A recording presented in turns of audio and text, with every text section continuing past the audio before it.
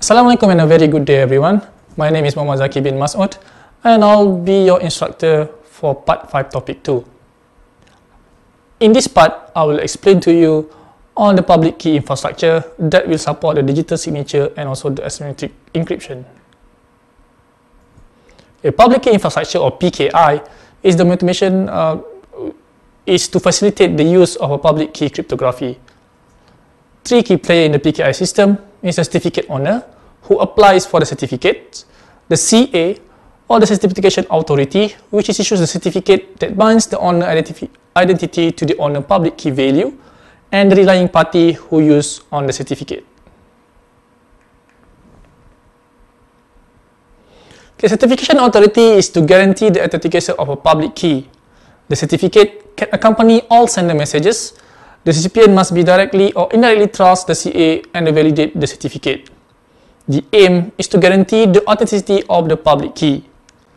A method used is the CA guarantees the authenticity by signing a certificate containing user identity and a public key with a secret key.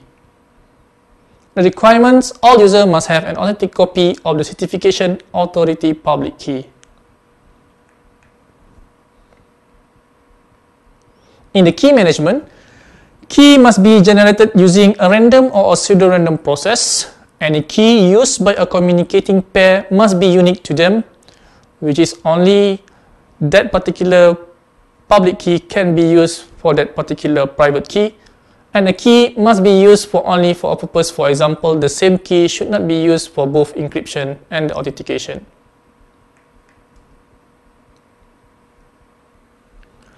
Okay, the next I will describe to you on the key life cycle. Every key generated have to go through each of the process in this key life cycle. The first one is the generation, which is the process of generating the public and the private key. The next is the distribution, or distributing the public key to the right user. Then we need to store the private key, the usage of the private key and also the public key, the change made in any of the public and the private key, and finally, if there is anything has exposed a threat to the public and the private key, the key will be destroyed and the process will continue with the next generation of the new key. One of the cryptography algorithm used in generating the digital signature is what we call as the RSA algorithm. In the RSA algorithm, the RSA algorithm is invented by Rivers, Shamir, and Edelman of MIT in 1977. It is the best known and widely used public key scheme. In an RSA, the ingredients that have inside the RSA algorithm is the two prime numbers, and it is used to encrypt a message of M and to decrypt the ciphertext of C.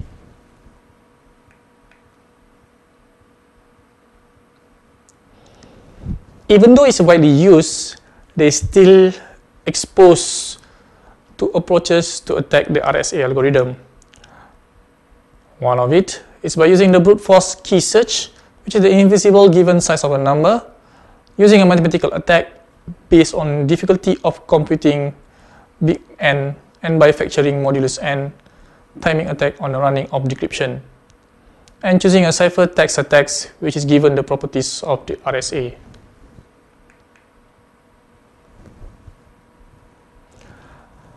Other than the RSA algorithm, there is other standard encryption algorithm used to protect data.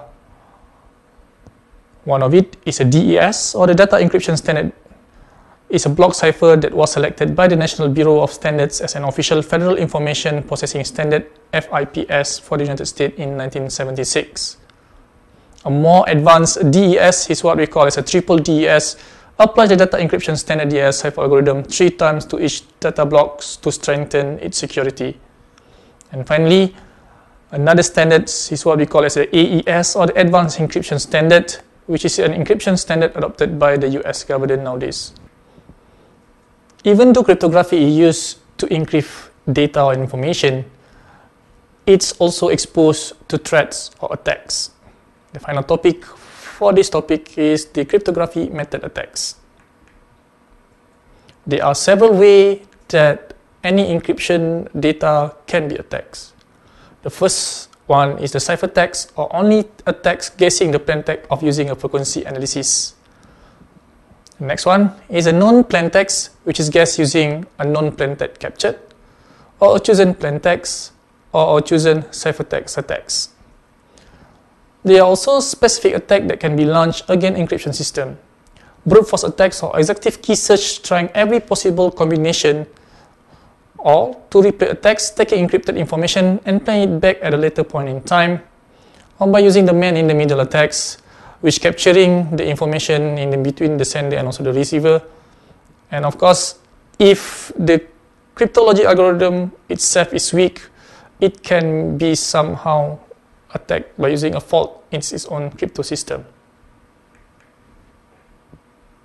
Well guys, we are at the last slide of this session. Hope this session has given you some new knowledge. See you next time. Assalamualaikum and a very good day.